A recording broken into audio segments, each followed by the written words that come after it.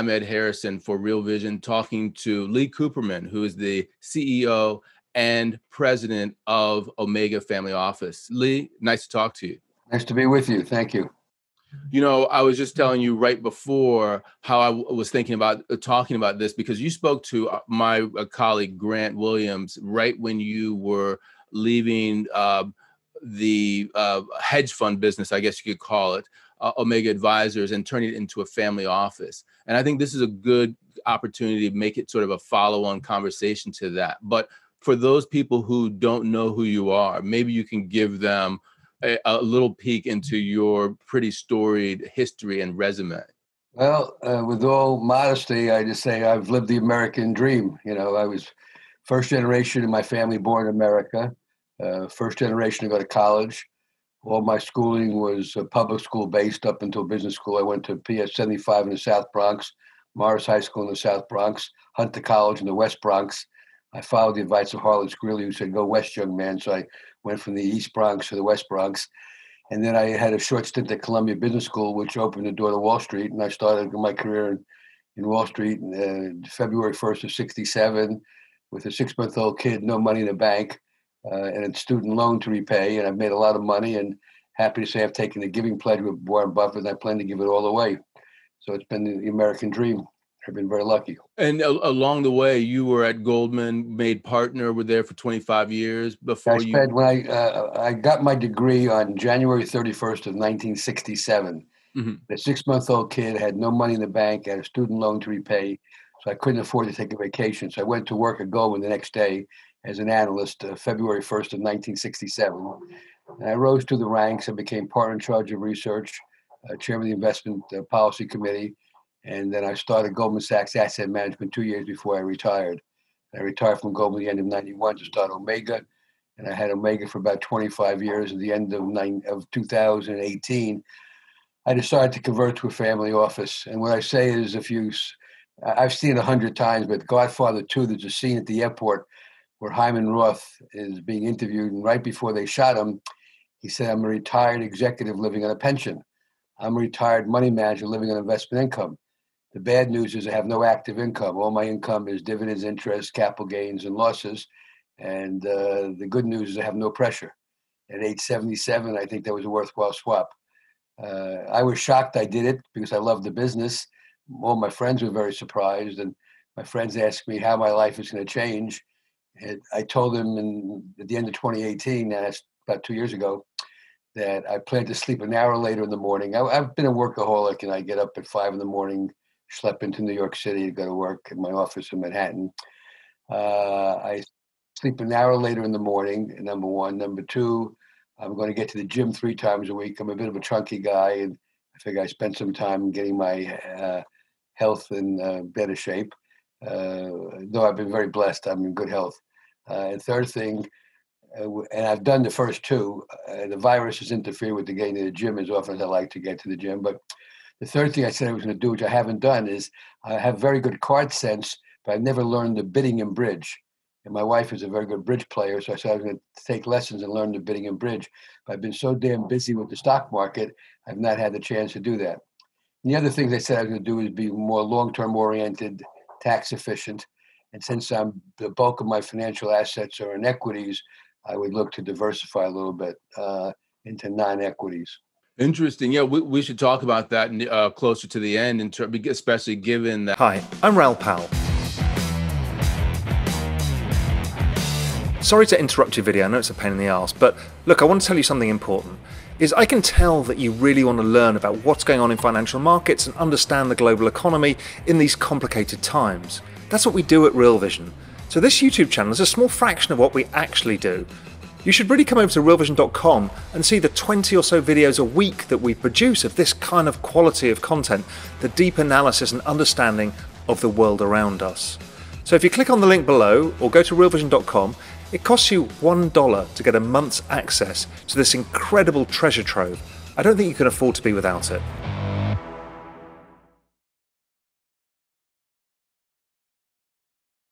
In equities, I would look to diversify a little bit into non-equities. Interesting. Yeah, we should talk about that closer to the end, especially given that bonds are giving you zero, where you're diversifying, what you think of private markets and stuff like that. Sure. Well, any questions you have, I'll try to give you my best shot. Okay, great. I was telling you before, I went to Columbia Business School, and you're a Columbia Business School guy. The reason actually I went to Columbia Business School was because of Ben Graham and Warren Buffett, Right. value investing. First of all, why did you end up at Columbia, and did you get the value investing bug? Yeah, well, I wound up in Columbia probably because of location. Uh-huh. I grew up in the Bronx. I was living in Riverdale. I wanted to get an advanced degree, and Columbia was very convenient. And really, Columbia changed the trajectory of my life because I don't think it's right, but I never probably could have gotten into Goldman Sachs with a degree from Hunter College. So when I got the MBA from Columbia, and I was a good student, I was straight A's in Columbia. I was Beta Gamma Sigma, Wall Street Journal Student Achievement Award, and I had a very focused interest. And back in 1966, when I was interviewing, offers were plentiful, very different than the environment today. And so I've been very lucky. I didn't know much about value investing. I didn't know much about investing. I studied under Roger Murray, the professor at Columbia, and Sidney Robbins, who gave a course in portfolio management. Roger Murray was the commensurate professional, and I learned a lot from him and taking my course in security analysis. And I remember back in '66, I had 2 resumes when I was interviewing, and the biggest challenge was trying to remember who I was talking to. One resume said desire a position on financial staff of major multinational corporation, thinking of Exxon, or at that time it was Standard Oil New Jersey, General Foods, somebody like that. And the other resume said desire a position in the Wall Street research department, doing research on companies. And so I had to remember if I was talking to Goldman or Morgan Stanley or whoever, or was talking to General Foods or Exxon. I wound up going to Goldman Sachs. And when people say what makes for success, I say 3 things. One is hard work. To this day, I still work very hard. A lot of luck and intuition. So the luck is understandable and hard work is understandable. So what do you mean by intuition? Well, I give people 2 examples, which were very pivotal.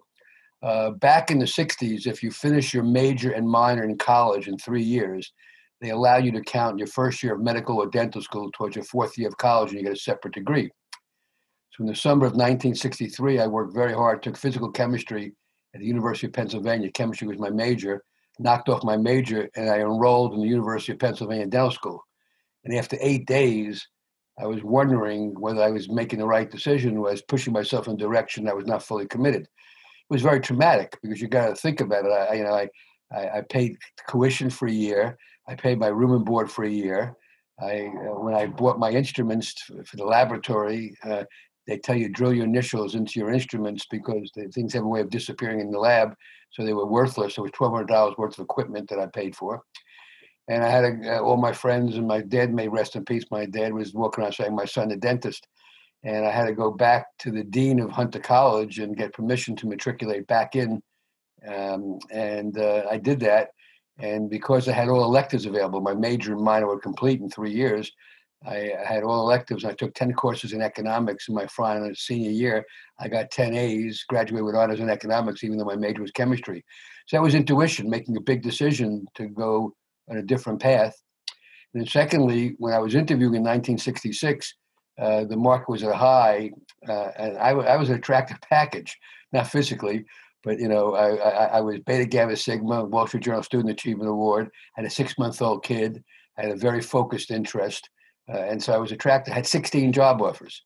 Goldman wasn't the best offer financially. Goldman did not allow their analysts to handle brokerage business, whereas some of the other firms did. I remember the fellow that extended the offer, terrific guy from Yankton, South Dakota. His name was Bob Danforth, real down-home kind of guy. One of the few times in my life I missed a deadline, and he calls me up and says, Lee, we're disappointed. We haven't heard from you. What can we say? I said, Bob, let me explain. I'm broke. I have a number of job offers, 4 of which are higher than Goldman's, but I liked everybody I met there. And I was very familiar at that time with the Union Carbide, had a book on compound interest tables, and the offer was for $12.5. And I said to him, do you think I can make $25,000 in 5 years? A double in 5 years is 15% compound. And he said to me, if you work hard and keeping those clean, I think you could do it. So I said, okay, I'm going to come. So there I went to a place that was paying me less than somebody else, even though I was broke, because I liked the people I met. And when you look back at that decision, how many firms have not changed their name in the last 50 years? Goldman is about the only one. You could have gone to Kuhn Loeb, White Weld, Goodbody, Loeb Rose, all of which disappeared. So I went to a firm that was around, and the year I became a partner in 1976, the firm earned $40 million. And the year I retired in 1991, they earned $1.8 billion. So I was there for that whole ride. So I've been very lucky. I've worked hard, but you can work very hard and not be, not come out as well. But I've been very lucky, been very blessed. How was that transition from being a sell-side analyst and a researcher to putting your money where your mouth is, basically, as a hedge fund guy? It wasn't that difficult for me because I was always an investment-oriented guy. Even to this day, at that time I walked around, I had index cards with my portfolio on it. The only thing that's happened is the number of index cards have increased. But I always invested. And, being a portfolio strategist was kind of putting bread on the table. That's what the firm paid me for. But my most enjoyable thing in my career was finding something somebody else didn't see, making a bet and having Mr. Market prove me right. So, for example, I was the world's living expert at the time, a company called Teledyne, run by one of the most brilliant men I've ever dealt with, Dr. Henry Singleton, who regrettably passed away from brain cancer. But he was a brilliant guy, and I learned a lot by observing him. So it wasn't a difficult transition, and was a happy transition. I like doing well. I like making money in the market, in my case, so I can give more away. I've taken the giving pledge with Buffett, and I told Warren 9 years ago that it's a very meritorious request, but only asking for half isn't asking for enough. So I plan to give away all my money upon my demise. That's amazing. I want to let's fast forward all the way to the here and now of sorts. Sure.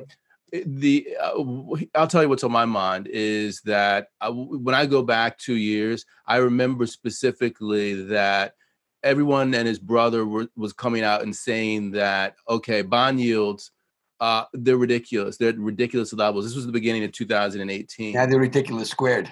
Right, exactly. And Jeremy Grantham in particular, he was saying, that's it. What I expect to happen now is I expect the parabolic rise in the market from here. We haven't gotten there yet. We don't see the signs of euphoria, but that's what's coming. Who was looking for a parabolic rise? Jeremy Grantham of GMO. I thought he's bearish. Are you saying 2 years ago he was bullish? This was 2 years ago in 2018. He was saying, we're going to get the blow off top.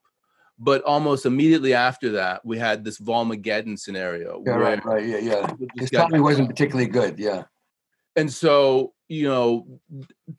from my perspective, that just kept the market churning along. But only now, in the middle of a pandemic, have we gotten this blow off top. All of the signs of speculative euphoria, to me, are all over the place. Mm-hmm. I want to get a sense of, when you think of that whole time period from 2018 to, say, pre-pandemic, what was going on there? How are you thinking about the markets in that period? Well, I've been often quoted Sir John Templeton, where I said, bull markets are born in pessimism, they grow in skepticism, they mature in optimism, they die in euphoria. And we were just starting to knock on the door of euphoria before the virus hit. And in some respects, we're knocking on the door of euphoria again now. You've referenced the IPO market, the SPAC market. Every schnook who wants to raise a SPAC and seemingly raise the money. They even called me and said, Lee, you have a good reputation. We'd like to raise you a SPAC. And I said, listen, I don't want responsibility of managing anybody's money except my own. If you take the game seriously, it's a lot of pressure. And at age 77, I don't need the pressure. But I would say I see a lot. Let me, with your permission, I'd like to read you something. Okay. Yeah, definitely. Okay. About a month and a half ago, a friend of mine asked me what I thought about the market. And I'm going to read you what I wrote to him 6 weeks ago. My view is simple. The economy has been on some form of life support since 2008. This should reduce PEs, all things being equal, meaning the government's involvement. We never made it out of QE, and now it's free money for a long time. No one seems to care about massive debt being created. I do. Lastly, multiples are a function of growth rates, confidence, and interest rates. Future growth is likely to be less than historical, given the need to allocate more of income to debt service. I think it's fair to say confidence in the future is less. That leaves us with rates which are clearly driving the market. Two observations. One, if rates belong where they are, your returns in the stock market should be well under 5%. And second, central bank policy towards rates seems wrong to me. So, I have a very conservative view about the market presently because I'm worried about who pays for the party when the party is over. This nation just celebrated its 244th birthday. It took 244 years to go from no national debt to 21 trillion. That's going up at the rate of $4 or $5 trillion a year. That's a growth rate far in excess of the growth rate of the economy. Okay, now we're pulling it off because the interest rates are zero, but interest rates aren't going to be zero forever. If they are, they're going to destroy the whole capital market line. They're going to destroy capitalism. It just doesn't make sense to me. And the point I make, if you look, you have negative interest rates or zero interest rates in Japan and Europe for a long time. Their price earnings ratios are 5 or 6 multiple points lower than the United States. So I don't think negative interest rates are all that particularly positive. I find myself very conservative view at the present time, and I've made my money being a bull, to be honest with you. Right. And the market's very complicated because the Fed has created a situation where they're pushing everybody out on the risk curve. Right. When I retired from Goldman in 1998, one of my closest friends, who's still a great friend, the chief economist, I won't mention names, he was strictly a T-bill guy. He didn't want to buy anything other than T-bills because he was very risk averse. Okay, so the guy or person who bought T-bills said, I can't survive on near zero. I'm going to take duration risk and I'm going to buy T-bonds. The T-bond buyer says, well, I can't survive on 65 basis points. I'm going to buy industrial credit. The industrial credit person says, well, 3% doesn't work for me. I'm going to buy high yield. The high yield buyer says, well, I'm going to go into structured credit, CLOs and stuff like that, which has a higher yield. And the CLO guy says, well, I'm going to get permission to put 25% of my fund in stocks. And so everybody's moving on the risk curve. And one of these days, they're going to come back in off the risk curve. I don't know the date, but everybody says, Tina, there's no alternative. So to me, I don't own many bonds. I own very few. What I own in bonds is high yield, where they're all special situations. And I have stocks and cash. Because I definitely believe stocks are better than bonds, unequivocally. But the market's very complex. It's not one market. I've been on the theme for a while now that we're really looking at 3 stock markets when you look at the stock market. The first stock market, which everybody is enamored with, and I understand all the reasons why, is we'll call that the FAANG market. Those are all the companies that are benefiting from the virus because their demand has been pulled forward. Whether it's Amazon, Adobe, Facebook, Microsoft, people like that. And those stocks, to a degree, are better than gold. They are selling at very rich valuations. But if you look at interest rates, they're not expensive. The trouble with it, I went back, and again, I have notes which I like to use. I went back, I looked at the Nifty 50 of 1972. Okay, well, there's a high failure rate. In 1972, Avon at 65 times earnings was a Nifty 50. Dow Chemical, 25 times earnings. Eastman Kodak, 48 times. General Electric, 26 times. IBM, 37 times. Kmart, 34 times. Polaroid, 90 times. Revlon, 30 times. Sears Roebuck, 31 times. Kresge. Xerox was 40 times earnings. So if you take a whole portfolio of the Nifty 50 of today and say there's a 20% failure rate, the losses in that thing do a lot to sterilize the, successful ones. So, but I understand that game, and I have my largest position is Google. I have a big position in Microsoft. I have a decent sized position in Amazon, small position in Facebook. We were in Apple. We got out far too early, and I'm not good at looking back, so I look forward. But that sector I understand, and relative to interest rates, not expensive. But I tend to stick more in the value area. The second market is ludicrous, and that's the Robinhood market. That's these 30-year-old kids that are trading in and out of things. And I don't want to insult them, but I have a sense they don't know what they're doing. A lot of them don't know what they're doing. About 2 months ago on TV, I regrettably said that I thought that market would end in tears. And the very next day, a young man committed suicide because he lost $700,000 day trading. But you look, Carl Icahn is no fool. He's a brilliant guy. He's done a fabulous job in running his own financial affairs. He sold his mistake in Hertz at 72 cents a share. And 3 weeks later, the Robinhood guys take it to $5. And it's bankrupt. Right. American Airlines enterprise value today is higher than it was pre-COVID virus, because of all the debt and equity they've issued. And that's because the Robinhood crowd. And then you look what happened with Eastman Kodak, 2 to 60 to 8. I mean, it's crazy. And when you check into why some of these things are moving, it's the Robinhood crowd involved. So I think I don't pay any attention to that market. It's an end in tears, etc. I stay away from it. The third market is the rest of the market, and there's plenty of value there. And you just got to, manage your risk accordingly. Let me ask you, let me drill down on that. Two questions. One, or actually, let me ask the first question first in and of itself in ISO. Tesla, where's Tesla in that split between those three markets? That's in market number one, and maybe it's got a foot in the market number two. I learned over many years that stock splits mean nothing. If I gave you 5 singles for a $5 bill, I didn't create any wealth. And when I look what Apple and Tesla did after their stock splits, because everybody got enamored, I just scratched my head and say these people don't know what they're doing. Now, I'm not involved in Tesla because I'm like a corporate type of guy, and Elon's behavior, the guy's obviously a genius, but his behavior is such that I'm not comfortable. He's tweeting and this and that, and the market cap of the company is just way beyond anything. I assume that, Volkswagen just came out with an electric car. Porsche's got one at the upper end. Everybody's going to have an electric car, and we'll see what happens. But I tend not to buy the hereafter. My average multiple in my portfolio is probably 10, 11 times earnings.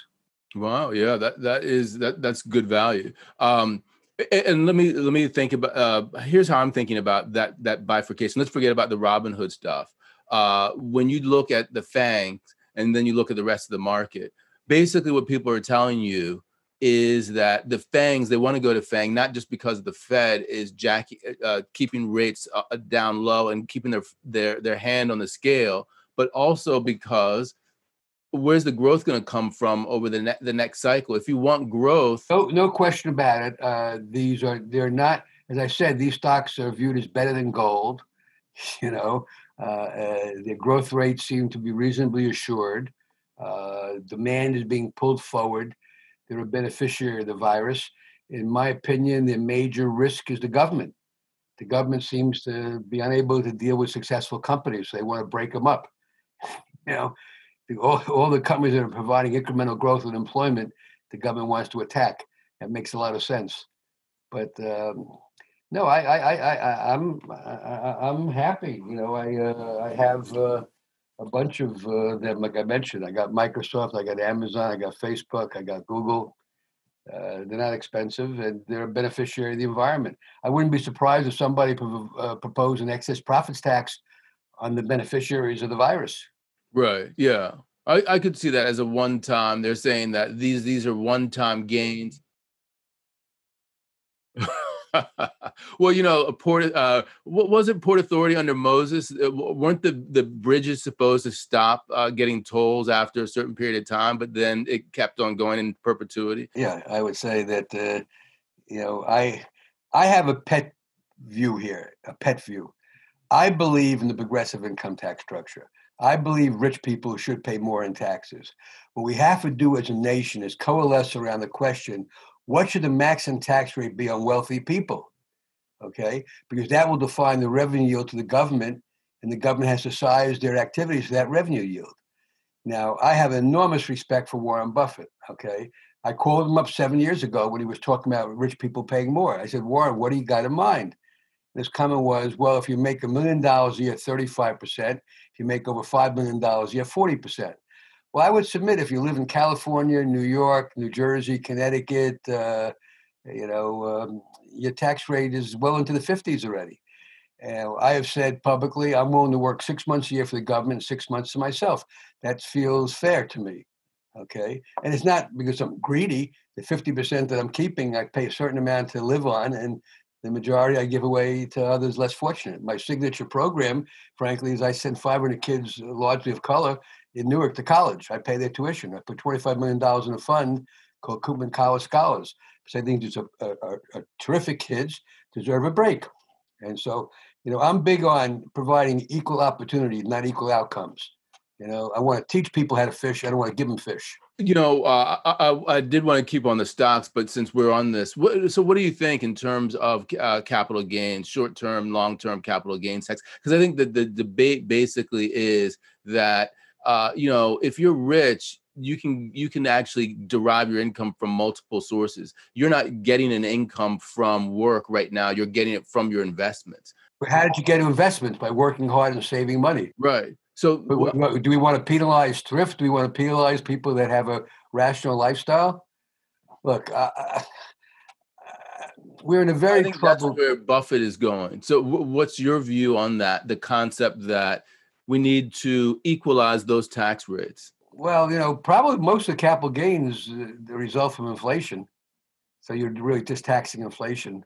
I don't know. You got to ask an economist that question. I would argue for greater efficiency in government. The government is tax and spend, and it becomes counterproductive. The guy that understood what was going on was Mike Bloomberg. 2 or 3 years ago, they proposed in New York, this may be longer, I tend to lose sight of time, they proposed a billionaire's tax, and he correctly rejected it. He said, look, you lose one billionaire, there's going to be more revenues than you get from everybody else. Cuomo says people are leaving New York because of the weather. That's complete bullshit. People are leaving New York and Connecticut and New Jersey because the taxation is driving them away. California is now going to a 16% state income tax. Biden wants to raise the federal bracket back to, I get 39.7 or whatever it is. So you take 39.7, take 16 state, it becomes a burden. But I'm sympathetic. I think rich people should pay more. But like I said before, what is the right number? If I somehow it rings true to me. If I work 6 months for the government, 6 months for myself, not unreasonable. I think there's a lot of things that could be done.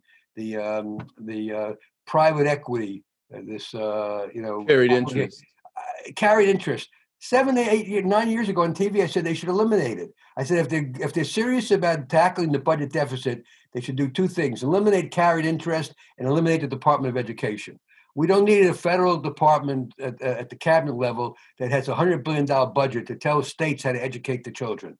Okay, this is not segregation. That's long past. Okay, the states know what they got to do to educate their children. We have to become more efficient. The ability of the real estate people to roll over real estate sales tax-free by rolling into other real estate, that should be eliminated. There are a lot of things they could be doing. I'm definitely against the wealth tax. That makes no sense. Those countries that have adopted it have largely dropped it. It's going to lead to a lot of illicit activity. The price of gold will soar if they go to a wealth tax because people will start buying gold and hide it. You don't want that, and that's my view. And that comes from a person who's willing to give away his money. It's not a selfish thing. It's just a common sense thing. We definitely want to get into that at the end because I want to talk about, the future, but I also want to talk about the here and now as compared to the past. I'm looking for signals because we were just talking about, the FAANGs versus the rest of the market. And you mentioned something about the Nifty 50. I was thinking about the Nifty 50. I was thinking about the internet bubble, Xerox trading at 70 times. If I have Apple today trading at 40 times, 45 times earnings, how does that compare in terms of the concept of a parabolic blow off top to the Nifty 50 in the early 70s? There's a big difference. In the Nifty 50 in the early 70s, the 10-year U.S. government bond was 6.5% for the year. Right. The 10-year U.S. government bond, which is a key component of the discount rate, is 65 basis points. So you can come up with any number you want to come up with. My argument is if interest rates belong where they are, that's a negative signal for the economy, and it has an implication for what you should expect to earn in the equity market. But I can't argue that the Nifty 50 today is overvalued. What I can argue is if you took today's Nifty 50. And in all honesty, I can't even name half of them. I know the big leading ones, but the other ones. Salesforce, as an example. Salesforce, right. Oracle, Netflix. If you took the 50 today and you said you had a failure rate similar to what you had in 1972, the expected return from that portfolio is going to be relatively unattractive. So I mentioned these were Nifty 50s. I mentioned before. Avon, I don't know, it's a $3 stock now. Eastman Kodak went bankrupt. It was a 48 multiple stock in 1972. IBM ceded the market to others. That was 37 times earnings in 1972. Kmart went bankrupt, 34 times earnings. Sears Roebuck went bankrupt, 31 times earnings. Xerox lost the market to the Japanese, was 41 times earnings. So if you have a similar situation where 20% of today's Nifty 50s don't turn out to be so nifty, overall portfolio return is not going to be that attractive. You were about to say something? Yeah, well, I say, and then market number 3, where I tend to traffic, I use an example, a company called Mr. Cooper. Symbol is COOP. I take no credit for discovering it. My good friend Sam Martini did an excellent amount of work. Everything he did was doable and knowable by other people in the street, but they're lazy. This company a month ago reported earnings of $500 million in cash in the quarter, which was equal to 50% of their market capitalization in one quarter. Okay, they're going to earn this year maybe $7 because of all this refinancing activity. They're going to end this year with cash about $10 or $12 a share and a $24 book value. It's not in the Nifty 50 category, so it's overlooked. Rocket Mortgage, which has captured everybody's imagination, sells a 6 times book value. Mr. Cooper is trading at 20, and their book value is going to end this year at $24, half of which is in cash. So that's where I tend to look. And I could take that luxury as a family office because, in the real world, if every stock you own is on the new high list, you're a momentum player. Okay, there's risk associated with that. If every stock you own is on the new low list, you're out of business. Okay, and these hedge funds, which have quarterly liquidity, at times can't take the long view because they're worried about underperforming and people coming in and redeeming their money. I'm a family office. I can just fire myself. There are 2 ways I want to go with this. Remind me at the end to go back to your stock selection, because I think that's interesting. I know that you had something with Energy Transfer Equity as well. I want to talk to some of your picks. But when you mentioned, the momentum, immediately it made me think of market structure. I spoke to a gentleman who, you talk about the American dream. To me, he's a perfect example of the American dream. I had a conversation with him, an interview with him, like with you, back in February. Thomas Petterfy. I know Tom. Market structure has been destroyed. I wrote a letter 2.5 years ago to Jay Clayton of the SEC asking him to reinstate the uptick rule. Explained to him, when I came to Wall Street 50 years ago, commissions were 25, 30, 40, 50 cents a share, and the Volcker rule didn't exist. So the brokerage firms had the economic incentive to stabilize markets because they had some vigorish. They had a spread between what they paid and what the market price was because of the commission structure. That's gone. So they can't stabilize legally and otherwise. Secondly, 80% of the volume 50 years ago was done on the New York Stock Exchange. Today, 80% of the volume is off board. So the specialists are not relevant as stabilizers. And thirdly, in 1938, they instituted the uptick rule, which required you to have an uptick to short a stock. It worked effectively, I think, for 70 odd years. And in 2007, for some unexplained reason, the SEC eliminated the uptick rule, which gave rise to all these quantitative traders who know nothing about value. They know everything about price. So they buy strength, they sell weakness, exaggerates the moves in the market. So market structure is destroyed. And this is why in the fourth quarter of 2018, with no economic justification, you had the worst quarter since the Great Depression in the stock market. And then when people woke up and saw it wasn't an economic event, the stock market surged. So all these quantitative systems extend the market on the upside when it's going up and extend the market on the downside when it's going down. These programs, these algorithms, they're programmed. 8 months ago, you heard the word China, and they sell or buy depending upon the news on China. Now, nobody cares about China. Now everybody's focused on the virus. and the solution. In my opinion, the market will probably peak within 24 hours of solution to the virus. And I'm optimistic that we will find a vaccine. We will cure the virus. Thomas Petterfy, what he was saying, that the whole problem with this whole market structure thing, you're talking about the uptick rule in particular, is the flash crash. And, the way that I understood what he was saying is, look, you could have a crash that's 25, 30%, and it's so traumatic that the market doesn't recover back to where it was before. And with the Fed having expended all of its firepower, it's down to... I don't think the Fed has done that. It's interesting. 6 months ago, that was a prevalent view. The Fed was out of ammunition. They'll come up with every acronym possible, including free money, helicopter money, whatever. I wouldn't. We got things we could do. The economy is getting better. I mean, the virus is important. The economy is getting better. Is that a positive for the Fed to intervene? Because, when I read what you say about some of your concerns going forward, when you look at, your fears for the market going forward, one of them is interventionism. Well, it's not a fear. I think the government is doing what they have to do, but I think it's the practical fact, in my opinion, is to the extent that the government is called upon to moderate the downside, they have every right to moderate the upside. And if the market is dependent upon government life support, it should have an effect on price earnings ratios. It's as simple as that. And I think the government introduced QE in 2008. We never got out of QE. And now we have this artificially low interest rates where they're penalizing savers. Well, when you say they're penalizing savers, earlier in the conversation, I was thinking when you were talking about that, my mom, who's 90 now, she was investing in, CDs. She had a huge amount in CDs, 6%. She probably got free television when she opened up the account at the bank too. Right, and then suddenly the 2008 crisis comes. The Fed lowers interest rates to zero. This is when you were talking about people moving from one market to the next, right? And so she was forced out of the CD market because there's nothing there. She's forced to take on more risk at her age, even though she doesn't want to. They're forcing everybody to move out of the risk curve. The person that bought T-bills says, I can't survive on 10 basis points. I'll take a duration risk and I'll buy T-bonds. The T-bond buyer says 67 basis points doesn't work for me. I'm going to buy industrial credits. The industrial credit person says, I can't survive on 3%. I'm going to buy high yield. High yield is 6%. The high yield guy says, I can't survive on 6%. I'm going to buy structured credit, CLOs, which are much higher.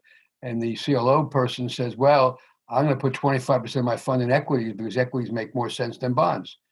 And this is what's happening. And so everybody's moving on the risk curve. And one day there'll be a fundamental development that people will want to come in on the risk curve. I think there's another problem with the interest rate policy. And that is, your grandmother worked, I'm sure, very hard for her whole career to accumulate what she has. And when she wants to retire, I'm sure she's retired. You said she's 90 years old.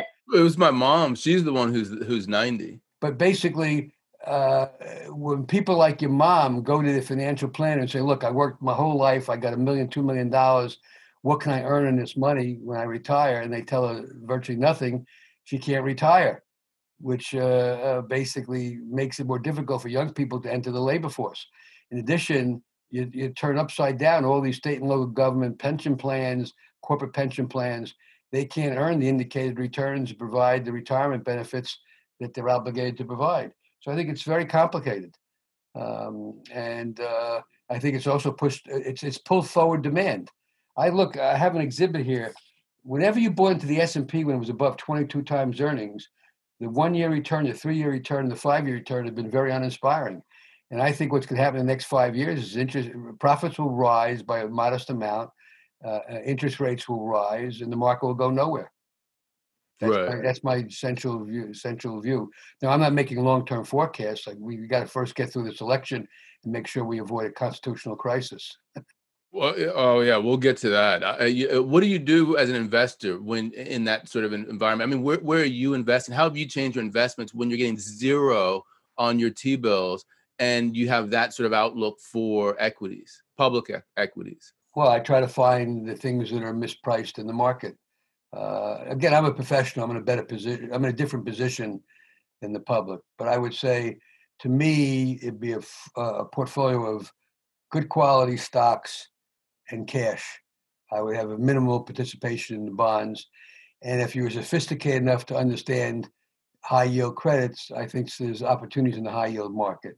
I bought a couple of 7.5% bonds yesterday at 85 cents on a dollar, 8-9% yield to maturity. I'm happy with that. The only negative for me is I'm a full taxpayer, and you're paying away half the income in the form of taxes. So I'd rather be in the capital gains in a common stock. But Right. it's the selection. I've been very fortunate. I have a lot of everything. I have cash, I have bonds, I have stocks. My bonds are all high yield bonds. I don't own any U.S. government bonds. Other than my cash, I own T-bills. It's difficult. I was going to ask you earlier, because you talked about Mr. Cooper, a mortgage servicing company that's printing money. What if you could give some other places where you think people could put their money, and why? These are going the assumption I own them. Okay, but these are. I've seen some of this before.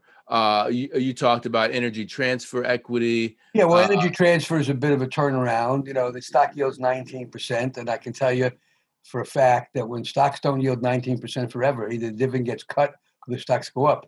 In this case, I anticipate the dividend will ultimately be cut, but the stock will go up. I think the assets are worth twice what the stock is trading for. And that's one we own. Another one I own, which is very controversial. I've been wrong. Mm-hmm. I don't because I'm losing money, is AMC Networks. 17% controlled by the Dolan family. They just launched a Dutch self-tender to buy back 10 million shares, $250 million worth of stock, which is roughly 10 million shares, which is about 20% of the company. And I pay attention when a large owner is buying back stock. And so that's one that I own. Athene in the annuity business, Ashland, which we think is a takeover candidate, Faro, similarly. We have a very big position in Fiserv, the credit card company, doing extremely well, very cheap for what it represents. You mentioned Mr. Cooper. One that I don't quite understand, Navient yields like 7%, sells at 3 times earnings, and they provide student loans, bulk of which are guaranteed by the U.S. government. So they don't have huge credit risk, other than the credit risk of the U.S. government. But there's plenty of things to do. I just try to keep I don't want to be fully invested. I would say this, if I had to make a choice, being all in or all out, I would be all in the third market I talked about. The value market. And you didn't mention gold or silver or other alternative investments. I bought gold for the first time in my life a week ago. Very small amount. I understand the case for gold. We're just we're on the way to some kind of banana republic situation. Nobody's worrying about the debt that's being created. And I'm focused on who pays for the party when the party is over. As I mentioned before, it took 244 years to go from zero national debt to 21 trillion. That's going up at $4 trillion, maybe $5 trillion this year. And what about next year? And we're getting away with it because interest rates are near zero. Government is financing themselves very low, but that's not a permanent situation. If interest rates are going to be zero permanently, basically it says a lot about future economic growth and future returns in the equity market. Right. Yeah, like Japan as an example. Yeah, Japan or even Europe now. When you said banana republic, honestly, the first thing that comes to mind is the thing that you said before about a constitutional crisis. I know that you in the past you thought of Donald Trump as being sort of a Reagan-esque type of figure, but it sounds. No. I didn't. Let me just correct that. I've said this on TV a year and a half ago, and I'll repeat it again. I did not vote for Trump, and I did not vote for Clinton. Okay. Right. I wrote in Mitt Romney. Okay. Trump is worse than I feared. However, what I fear more is socialism. Because I take to quoting Winston Churchill, who said the main vice of capitalism is the uneven distribution of prosperity. The main vice of socialism is the equal distribution of misery. Now, Trump has done a good job of painting Biden as a socialist. I'm looking forward to the debates. I want to see what Biden has to say about law and order and capitalism, socialism, etc. The fear is that Bernie Sanders, who's a communist, he's not a socialist, he's a communist. There's a difference. Okay, AOC, communist, basically. And I don't say that in a nasty way. That's their political views. Okay, I think what's made America great is our commitment to capitalism. Okay, and I take the quoting Winston Churchill again. He said the main vice. He says you don't make poor people rich by making rich people poor. What is this envy of rich people? Because Elizabeth Warren is so vindictive towards wealthy people. How do you get to be wealthy in America? You develop a product or service somebody needs and they repay you for it. Is the world better off or worse off because of Bill Gates, Jeff Bezos? And so, as you say that, I'm thinking to myself. I'm saying, how do you get, let me finish your thought. Oh, yeah. How do you get to be rich? Bill Gates developed something the world needed. The world's much better off with Bill Gates, and he's taking all this wealth and he's giving it back to society. What is this, like penis envy? What is this envy of wealthy people? Most wealthy people I know, Ken Langone, Bernie Marcus, give more back to society than they spend on themselves. I know the Home Depot story pretty well because I'm friendly with Bernie Marcus. The man was fired at Sandy Siegaloff. He was out of job. Okay, he had 3 kids. He had a big mortgage in his house. He calls up Ken Langone in tears, bemoaning his situation. And Langone says, "What the hell are you crying about? I'll raise you the money. You'll open up your superstore." He gets, I think, 50 families, I forget the number, 40 families, 50 families to put up $2 million each. And they opens up his first store. Today, Home Depot's got probably a market cap of $250 billion, I'm guessing. And they have 3,000 millionaires in the company. They got millionaires as a result of their stock. Bernie and Ken are giving away untold millions to society. That's the American dream. That's the American dream. And these left-wingers are pissing all over that dream. It's wrong. It's wrong. I look at myself. Like I said before, I don't brag about myself. I consider myself the luckiest guy alive. I basically, first generation born in America, all public school education. I get into Wall Street. I hit it big, and I'm giving it away. That's what it's all about. And, going back to what you were saying about capitalism, I know that when you're making the distinction between capitalism, socialism, and communism, you're talking about the means of production versus the redistribution of wealth. Right. Yeah. Yeah. So that's why you consider that you want to see where Biden is. But right now, you think you have 2 bad choices, you told me earlier. Yeah, well, I bemoan, I can only get in trouble. I piss everybody off. But basically, in a nation of 330 million people, we left to these 2 choices. I mean, Trump is, it's sad. It's sad because his economic ideas have not been unreasonable. His deportment is disgraceful, the way he treats people. Mitt Romney is not a jackass. These are all things he said. Rex Tillerson is not dumb as a rock. John McCain was, in fact, a true war hero. John Dingell, hopefully for him, even though he had different political views than me, is looking down, not looking up. He treats people with great disrespect that have different views of him. And that's not presidential. Okay. I signed off on him during the campaign in 2016 when he mocked the New York Times reporter that had cerebral palsy. You learn when you're 5 years old, you don't make fun of handicapped people. He didn't learn that lesson. Okay. I look at the turnover of his staff. Unbelievable. It says something. Then you look at Biden, Biden has got to speak up for himself. I'm disappointed in both political parties. In other words, I'm surprised that more Republicans have not spoken out against Trump's antics. And I'm disappointed that more Democrats have not spoken out about the violence that's occurring in a lot of these Democratic states. So they're both to be criticized. I'm looking for a good centrist. I love my country. So if you had to vote today, how would you vote? I can't give you an answer because I'm waiting for the debates. Right. I want Biden to give me a reason to vote for him. I want him to strongly, strongly come out and condemn the violence. I want him to strongly acknowledge that he's a centrist, that AOC and Bernie Sanders are not going to have it. They may have his ear, but they're not going to have his compliance. I believe in the end of the day, capitalism is what made America great. And so where do we go from here, both in terms of our economy, that is the US, and also in terms of investments? I mean, if you had to put your predictive hat on, what does it look like 2-3 years down the line? I expect the market to provide very little in the way of returns over the next few years. I think that the economy will slowly recover, interest rates will slowly rise, and price earnings ratios will decline. And I went back, whenever you bought into the S&P, when the multiple was above 22 times, the returns on a 5-year basis were slightly above zero. So you'll get your dividend return. And there's precedent for this. I joined Goldman Sachs on February 1st of 1967. The Dow was 1,000. In 1982, the Dow was 1,000. And I made my money picking stocks, and that's what I'm going to have to do. I don't think there'll be a big tailwind to the stock market. And there's a lot of things going on in the world that we have to worry about. Thank you very much. It's been a pleasure. Maybe we can do it again sometime soon. Sounds good. Thank you very much. You stay well. Thank you. You too. I hope you enjoyed this special episode of The Interview, the premier business and finance series in the world.